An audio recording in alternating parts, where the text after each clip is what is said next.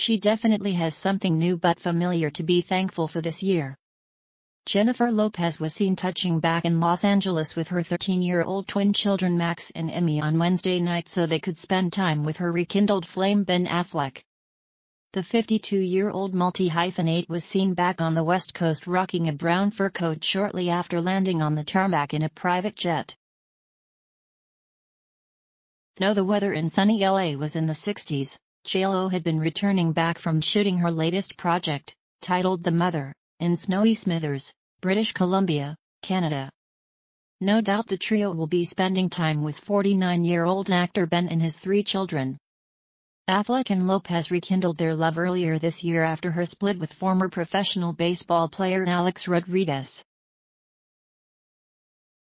In mid-May, the on-the-floor singer spent some time in Los Angeles with Ben, according to a source from People. The couple went Instagram official with their relationship in July while on a European holiday in honor of her 52nd birthday.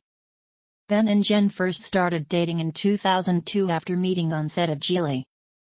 They soon became engaged and were set to get married in September 2003, but postponed their wedding and eventually broke up in January 2004.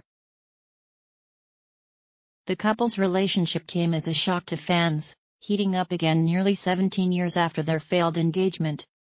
Jennifer confirmed the end of her relationship with Rodriguez, a former New York Yankee, in April after the pair dated for 4 years and were engaged for 2 years.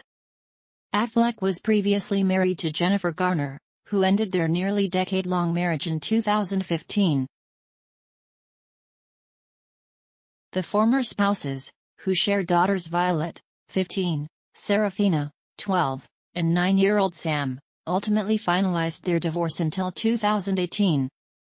In January, he and his last girlfriend Ana de Armas broke up after almost a year of dating. The duo, who were first linked in early 2020, mutually and amicably decided to go their separate ways, it was reported by People.